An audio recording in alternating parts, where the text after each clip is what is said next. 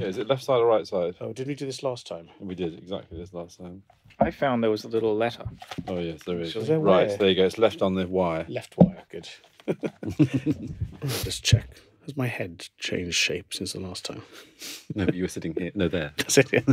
Good. Okay, well, I think I need to take a quick photo of you. Right, so, ready to rock and roll?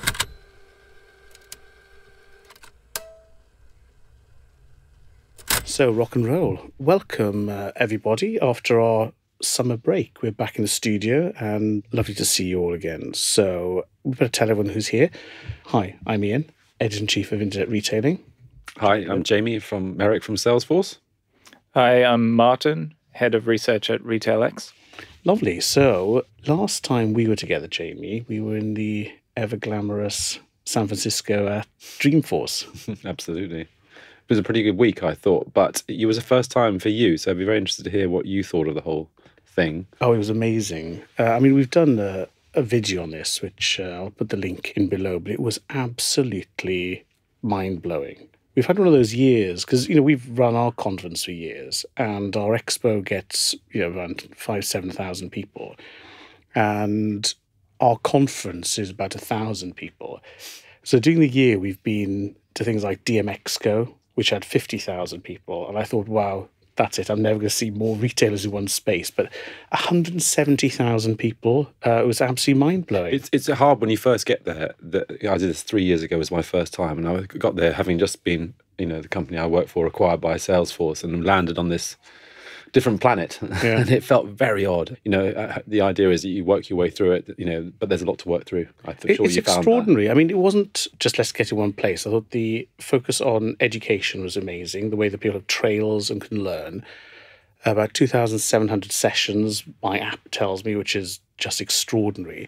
I think the two things I had as a takeaway were firstly the quality of execution. As someone who puts on events, I know how difficult this is, but every corner, every room, every street, was branded, had helpful people. So that was absolutely incredible. And the second thing that took me by surprise was the that sort of spirit or the heart, inside a brand. It really did set itself apart from other multi-billion global corporations. So anyway, I thought it was absolutely fantastic. And as I said, we've done a video on it, so we'll leave that. But I would be interested if any of our listeners want to drop thoughts on what makes a successful event for them, and what is standout in a world that has just so many events vying for our time. Well, don't forget we've got this NRF is the next one in January, which I think is one of the big ones. That's not associated to any one particular company, but there for all. National Retail Federation. Yeah, of course, I forget that. I mean, that was 35,000 delegates. Which I used to think was big, but absolutely. So it doesn't. I think what's slightly different there is because that's a more sort of commercial and educational event, you don't have that consistency of branding, of vision, of programming, but it is one great place to see all of the industry soup to nuts. And I think if you come from an e-commerce background, it's great to see all of the store security integration stuff that maybe we would normally see at an e-com event. So it's great. But we will be there, won't we? We will be there. Looking forward to it. Lots of stuff to see in the city. Lots. Well. So we'll be doing a bit of a store tour. So if you're going to NRF, just drop us a note. It'd be good to meet up and chat. And equally, if there are people who want us to look at or scout around while we're in the Big Apple, then we are at your service. Like the Amazon 4-star store that's out there, just launched last week or something in New York, in Spring Street, Soho. What a great place. We'll go and check it out. An interesting location in terms of, you've got the Apple store nearby, incredible luxury brands and pop-up stores, as well as that sort of more cheek-by-jowl retail feel. So, interesting place. A lot of things to contrast against one another, I would have thought. Yeah, so I think that'll be another excuse to spend time in Soho. Yes. So, speaking of time, let's crack on. Now, this episode, we're sort of thinking POS, service, future. And when we were in San Francisco, we did a store tour. And one of the places we went was a company called Zippin, a relatively new startup that's in the sort of POS-less, checkout-less space. So following on from the disruption that Amazon Go, the sort of hen in the chicken, the fox in the chicken coop, not the hen in the fox coop. So Amazon Go definitely set the fox amongst the pigeons, just to keep with the fox. there are a number of other places now offering checkoutless shopping. You were in Shanghai earlier in the year. You saw some things there. Yeah, there were some incredible examples of it, actually. And there are a number of different flavours of it too, as well. I mean, I think that's the interesting thing, is that people are doing it in different ways. Suning was doing facial recognition. So you literally would wander up to a store and you'd stand in front of this screen that had a camera above it, and they would put your face onto that screen, and they would work out who you were and allow you to come in. So again, a different way of doing it. And we saw all sorts of different varieties. So there was what I would describe as a walk-in vending machine outside the main Auchan, or one of the big Auchans. It was an Auchan branded box, and in there you could go and buy, chocolate and a bit of booze and some crisps and, stuff, water and things like that. And you could be in and out of there. And then we saw one bloke go in and out of there within 11 seconds, having bought a bottle of water. But that was more of a scan to go in, your WeChat app, go in, take the product, and then scan it in the self-service sort of checkout area, and then leave, as it were. So, lots of different ways in which to do it, as we saw out there, but increasing in popularity. And, even where people aren't making a fuss about checkoutless, the checkout is kind of fading into the background. I mean, when we went to the New Balance global flagship, there wasn't a checkout. They were just nice staff with iPads Velcro to their hands. So even there's this idea of you're being served wherever you are, rather than having to queue at a place with a till and a locked drawer and so on. So, I mean, I think the world is moving that way, but many, many different models. But that's the dream, though, isn't it? I mean, that's what people are saying they want. If we did some research with Zippin that said that most people are using their mobiles in store anyway, for researching and for comparing prices, but a good number, 20-ish% are actually buying stuff in a store on their phone. So it feels like that's where the consumer is going anyway. So people are responding to that. Yes, and the phone is a private device that has its own facial recognition. So we're also touching on some important things around privacy, data, who's got your face, who recognizes it, who decides when it's locked, unlocked. And, so there are some interesting questions around this, as well as things like, are you tied into a given app? So you may have a situation where you walk down what's left of the high street, firing up different apps outside to check in, check out. Is that really convenient for the customer? So, some interesting questions coming up. But shall we just drop back on the conversation we had with the CEO of Zippin? So, in the space of about 500 meters, there were two very different approaches. We had Standard Market, which had its technology approach to checkoutless, but we were lucky to get some time with the CEO and founder, Krishna, of Zippin. So we visited them in their store, which was, when you say store, it was a sort of thrown up office with big aircon running and people tapping away in the background, and a demo store right at the front. So he very kindly gave us some time, and we had a good chat with him. So let's listen to what we said and then have a chat about that. Krishna, thank you for joining us. You must be so busy. I think everybody's desperate to come into the store at the moment. So just tell us a little bit about Zippin and how you created it. Right. So this all started about 4 years ago. My wife calls me frantically one day evening when I was in office. We were new parents to our little one at the time. And she said, we're out of milk. And so on my way home, I decided to stop by our favorite grocery store, Trader Joe's here, and to grab a gallon of milk. Weekday evening, I step in and I see long lines at the checkout. There was no way I was going to go in to get a gallon of milk and wait 5 to 10 minutes in the line. So I stepped out immediately, went to a convenience store, picked up some non-organic milk, which wasn't ideal, and went home. And this got me thinking that there has to be a better way. And so I dug in some of the numbers and found that Americans collectively spend over 37 billion hours a year waiting in lines. Wow. And a big chunk of that is in grocery and retail checkout lines. So the opportunity was huge. Discussed with my co-founders, and we started working on the problem. Long story short, we raised some money from investors and launched a concept store in downtown San Francisco. Great. So I get the concept, removing that pain, even though, of course, no one's going to buy chewing gum and National Enquirer when they're not stuck in a line.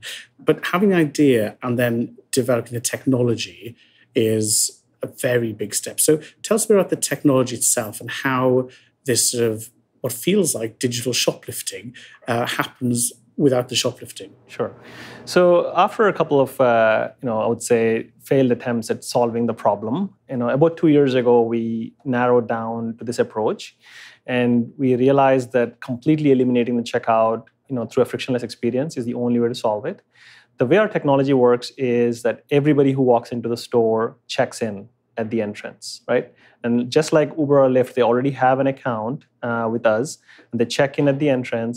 And once they're in, we use cameras, that are overhead cameras, looking straight down to keep track of where everybody is in the store and what they're doing, which products they're picking up, which products they're putting back, and recognize the products and add them to their cart. If they pick something, then we add it to their virtual cart. And when they're done, they just simply leave the store. No need to scan anything, no waiting in lines. Their cart gets transferred over to our payment partner. We bill them, and the receipt is in the app.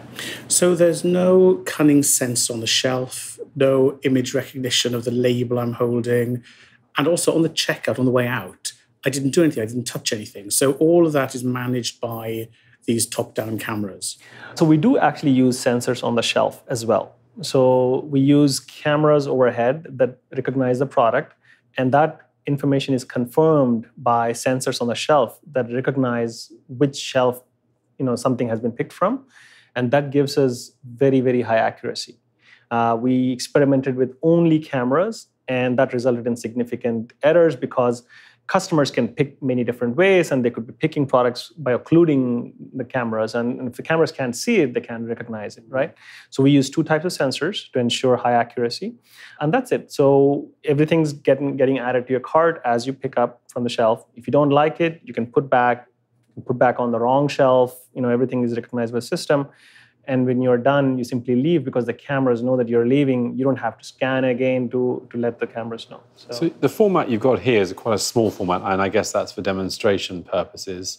But how big a format could you cater for with this technology? So the format here is intentionally small because the complexity of the technology is in its ability to handle crowds. And so we wanted to demonstrate the ability to handle lots of people that are crammed together, because that's when the technology gets very complex and it can get confused. And so by creating a small store, we increase the probability that more people will be rubbing shoulders and are tightly packed. And that kind of demonstrates this technology and efficacy of the tech to retailers, right? But once we've shown this here, to increase it in square footage is very easy. Just linearly keep adding more cameras.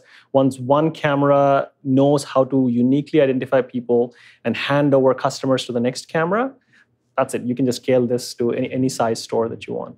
Even if people are wearing sombreros and long-sleeved blowing dresses, carrying carrier bags, so I'm just thinking of all the situations where cameras could be fooled. You can even track with that sort of difficulty. Right. So over the last 2 years, we've trained our AI on all of the kinds of scenarios that we just talked about. And essentially more and more data makes the AI more perfect. It's not 100% accurate. So there will be some cases where it may not actually be able to recognize accurately. For those cases, we actually have a human backup. So we'll always catch those cases, and a remote human can aid the AI so that in those cases we can handle. Sombreros are fine, flowing dresses are fine, big bags, everything's fine. Of course, if you want to carry like a 12-foot diameter umbrella with you and block all the cameras, well, that's a different story. Yes. Now, retailers are investing a lot in cameras for other things, face recognition, security, concierge, tracking, identifying where a customer's wandered in store. So is your solution going to be able to interact with existing retail capabilities, maybe even blending the AI, or is this going to be a standalone monolithic system? So that's a great question. So let me answer it in 2 parts. The first is the way we design the system for interoperability. Everything is designed as web services behind the scenes. So each piece is easily, it can easily integrate it with retailers' existing systems. Everything from accounts, like, the app can actually be the retailer's app, The supply chain systems in the back end can actually interface with the in-store systems that we've developed. So everything is done through web services. Okay. The second part is specifically about face recognition and privacy. So when we designed our solution, we wanted to be the most privacy-friendly solution on the market. So the way we chose cameras, the way they are placed, because they look straight down, they never look at your face, right? And so we can't use that data for face recognition. Nobody else can either. And that was important because for a lot of customers in the US and even Western Europe, privacy was a big concern. And we wanted to make sure this could be adopted quickly. So we chose a design that practically you can't see anybody's face with. Great. Now, I'm excited. I want to do it. What are the costs of this? Because cameras are relatively cheap. Shelf sensors less so, especially for a large footprint store. If I ring you up and say I just have to do it now, what are the challenges of actually making this live in a store now? So we've designed the solution to be very easy to retrofit in an existing store. I would say an approximate cost, like all inclusive. Again, these numbers are for US market with US expenses, labor expenses. I would say $25 a square foot for all the cameras and the hardware needed, plus the sensors and wires and installation, is what you would have to budget. Be slightly higher if it's a very small store, because there may be some like access control costs that are one time. For larger stores, it would be even less than $25 a square foot. So are you calling, I should say, the POS being dead now? Is that the end of the road for POS? Yeah, I think, obviously the POS as we know it is going to be gone in 10 to 15 years. Because I imagine every store in the world would be checkout free. Irrespective of what it sells, you think it'll work for everything? Luxury goods, for example? Yes. So the way the costs are, the hardware costs keep going down every year. And we're expecting an order of magnitude cost drop in the deep learning inferencing side. Like in GPUs is what we use today, which are expensive, but people are building special purpose chips to do that faster. So we expect that the hardware costs will come down dramatically, right? So for every kind of store, this would be the norm, because no customer, no shopper in the world would ever say, gee, I would like to, to wait in line for this, even if there aren't typically lines in that store, right? So everybody would want this. For luxury items, if you think about it, one of the big benefits of this technology is loss prevention. Like everybody who walks into the store checks in, right? So you know who they are and you know whether you want to allow them into the store or not. And when they grab something from the shelf, it's added to their cart. They are going to get billed. And, when they walk out, so there's no way for them to really steal without taking stuff off the shelf. And once they do, it's actually added to their cart. So in general, losses go down because of theft, because of this technology. And so, for luxury items as well, checkout as an experience, will be completely automated. But that said, we're not building this technology to make the store human-free. It's checkout-free, not human-free, right? Yeah. We expect that as the net margins increase for retailers, they would reinvest that in better experiences for their shoppers and drive higher sales. Especially, in luxury, if you think the fun of it is not the handing over your platinum card. Exactly. It's all about the wrapping, the imagining how wonderful you're going to look in it. Well, actually, it comes with a barrier. That credit card bit is a bit awkward, exactly. Isn't it? So may I take your payment? Yeah. It doesn't matter. Just step Don't back. worry about it. But I love this idea of the move from check-in rather than check-out. Mm-hmm. I feel an article or a follow coming on this. This idea that you belong to the store, you've registered, you are involved, even if you're just browsing. So, if you think of the difficulty of getting customers to sign up to CRM programs, to say, hey, I'm here, sell at me. All of a sudden, you've got this rich data of who's in the store, what are they doing, what are they browsing, what didn't they buy. This could be a total goldmine of data. Well, I suppose that was the integration you were talking about with other systems, making that information available back to the retailer as part of the service that you offer. Is that right? That's right. As a retailer, once you deploy this technology, you get access to very advanced analytics that were otherwise not possible in a physical store. Like imagine like an online store that knows who was actually on your store. Through cookies, they can track which products you clicked on, which ones you added to cart but then removed it. They had all this information. Physical stores never did. But for the first time, they can get that level of information for individual users. So, Krishna, we can hear people arriving in the store. I said it was a hot ticket today. So, just to wrap up, where are you taking this next? It's impressive so far, but there's a next step. What is that? Right. So we're ready to deploy this technology. So we're in discussions with a number of retailers, and we are constantly talking to more. And our goal is to start deploying this in real stores around the world. Great. Look, Krishna, thanks so much for that. I appreciate you taking this time when everyone in San Francisco wants to chat with you. Thank you so much. My pleasure. So what was your takeaway from that, Jamie? There were so many, actually, because there are quite a lot of things that are going to knock on from this. But my first one is there's a very big difference between the stores I mentioned to you before in China, let's say, in the format of self-checkout compared to this format, because the privacy issue is so front of mind in the West, as opposed to it seemingly being slightly less front of mind in the East. So that facial recognition bit happened in China, but didn't happen here. And he's very conscious of that. And that's why he thinks is the way to go. And he's obviously gone through a number of iterations to get to the solution that he wants to. But I like the idea of everything wants to be convenient now. And we all want convenience. The stories you read in every sort of weekend newspaper about people getting cross if they don't get something in a nanosecond kind of thing. So for certain types of things like goods, I bought a great bottle of water and it took me no time at all to do it. That's great. When it came to luxury, I mentioned that because it's a kind of thing that was top of my mind at the time we spoke to him. The opportunity for enhanced service once that barrier of the card and the payment has always been taken away. I think that's a really good opportunity for some businesses, targeted marketing, cost savings, Yes. the ability to no longer have to use handheld scanners, perhaps putting goods out on the floor because they're recognized automatically. I don't know exactly how it works, but there's all sorts of them.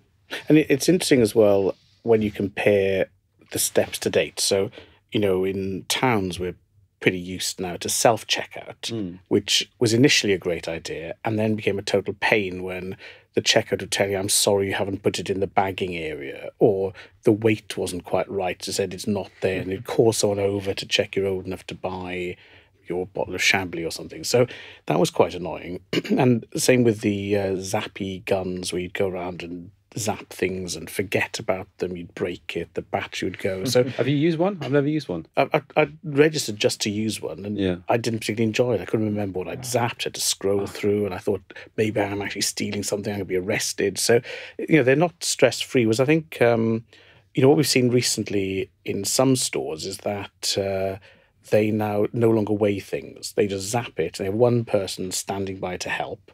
But I think they must have done an analysis that showed that the actual theft was actually quite low, whereas the annoyance of waiting around to be checked was quite high. Yeah. In France, at Decathlon, you don't check out. You throw everything into a bucket, and it uses the RFID, and it says, fine, you can now fold your stuff and take it with you.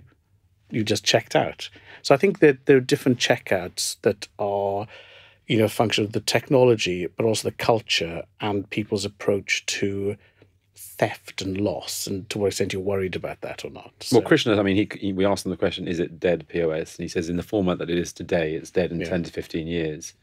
I can't help thinking, having seen this and seen some stuff in China, that absolutely maybe it's going to be quicker than that, but that's possibly, notwithstanding the complications and the setup and all that sort of stuff that retailers are going to have to go through. And also, as we said, we mentioned different store formats are going to require different solutions, perhaps. Absolutely and so right.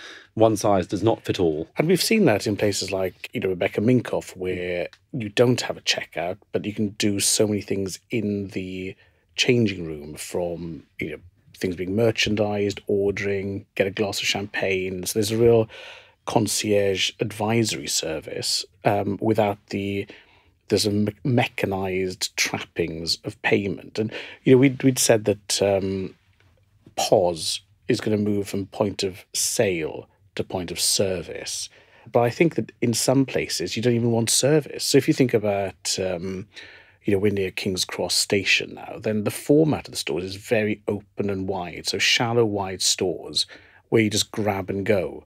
We had newspapers, they don't even bother taking your money now. They just throw the money in and off you go. So I think we will, exactly as you're saying, have some places that are service free, because I can't even be bothered to queue to get 3 items, just grab and go, up to things that are incredibly high service, but it would be wrong, wouldn't it, sir or madam, to bother you with payment.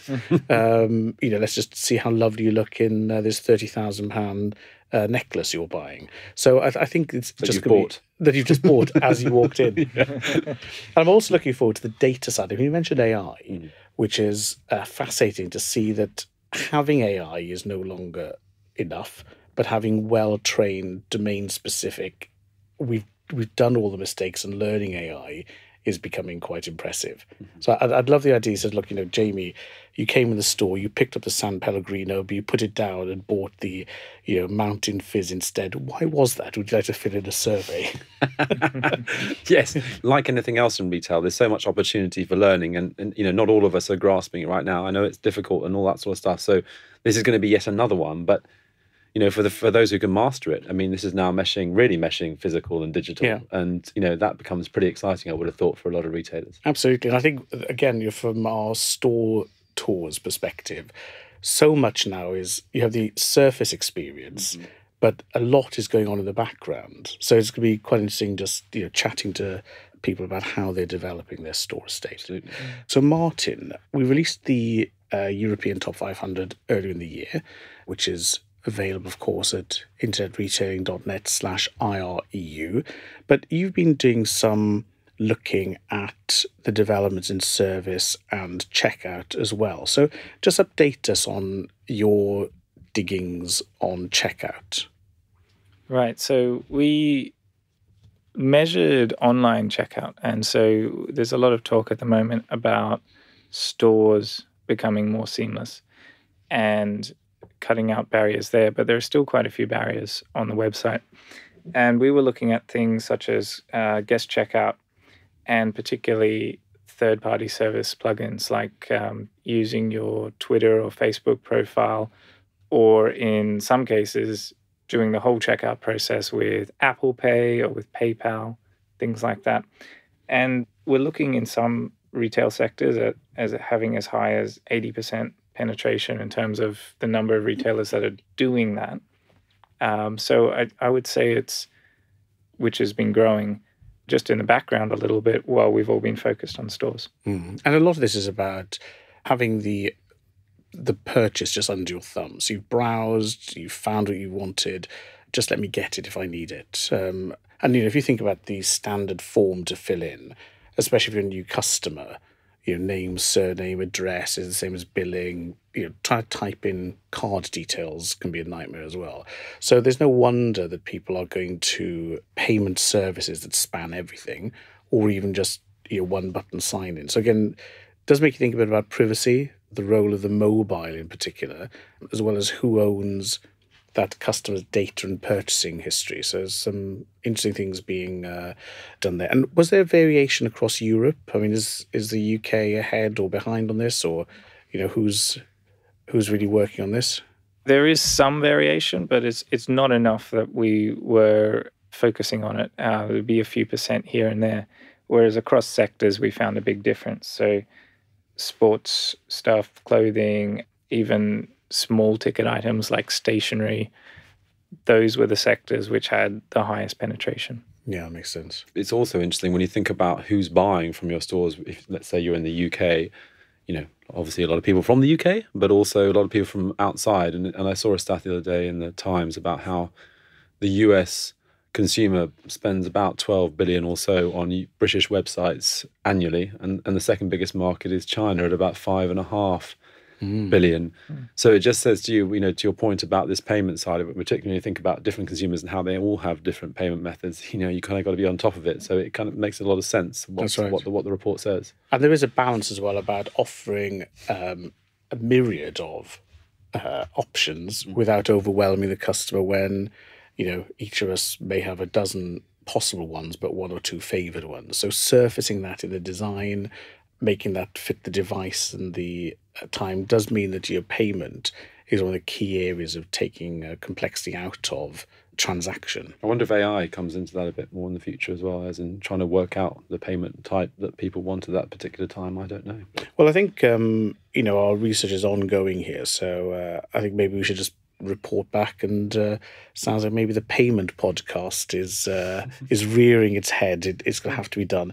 But with all of this extra time we have available, now that we're not doing pause or checkout, we've also been looking at the response times from retailers to customers asking them things. So what insights do you have there? We've noticed in previous years that there's been a big difference in terms of median response time, depending on which channel the consumer is asking the question to the retailer through. And we noticed the big lag here was in email, where the retailer would often take a few days to respond. So we've been testing that, and actually there hadn't been too much change until this past year, where it seems like they all changed together. So we had big shifts of a median time going from over 20 hours to just about 15. In some cases, we've got shifts of 24, 36 hours in terms of median response time for a sector.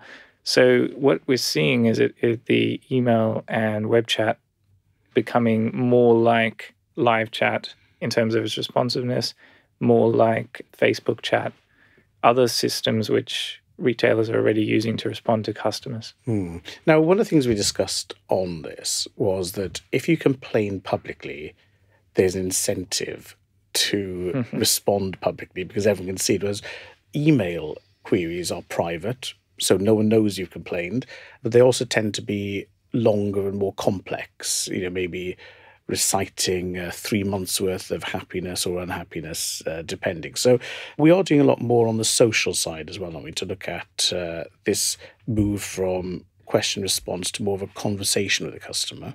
Yeah, so live chat is one of the things which has been more and more popular over the past few years. It's been increasing by a few percent across the board, really, in terms of the number of retailers that are rolling it out.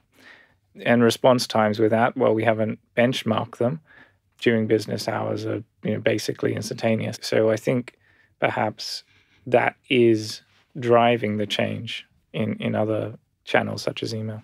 Great. Well, look, there's more on this, and as Martin and the team are working through investigations and deep dives into things that interest them, we are putting out the charts and stats on a regular basis. So if you don't already follow us on Twitter, shock horror, we're at eTail for the Internet Retailing Top 500, and Martin's musings are on at RetailX, where you can see the live stuff and join us there to comment on those.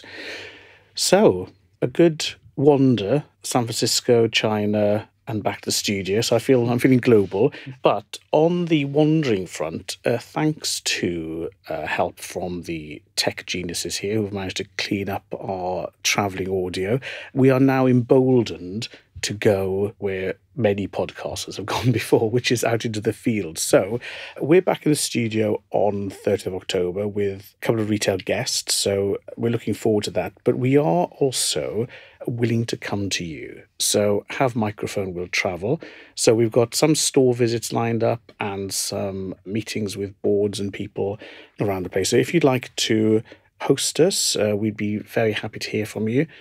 Equally, if you'd like to come and share some thoughts on a topic close to your heart or volunteer somebody to be on the show, then do let us know. We're all ears and look forward to hearing from you. But in the meantime, from the studio, we wish you a good month and we'll catch up with you very soon.